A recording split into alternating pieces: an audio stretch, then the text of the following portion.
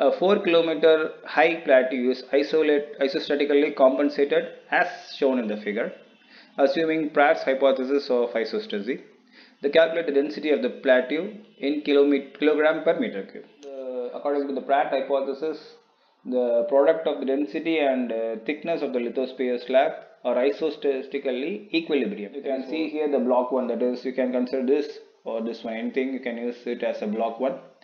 That is, density into height should be equal to the blocks 2 density and height. So we can just simply substitute the value, and the thick height, that is the thickness, is 28 kilometer, and for block 2 we don't know the density, so we can keep it as A, and the height is say 28 plus 4, right? So we can use it as 32. So we have to just replace the number, that is 32. If it goes this side, there will be a division, right? That is 2450 kilogram per meter cube.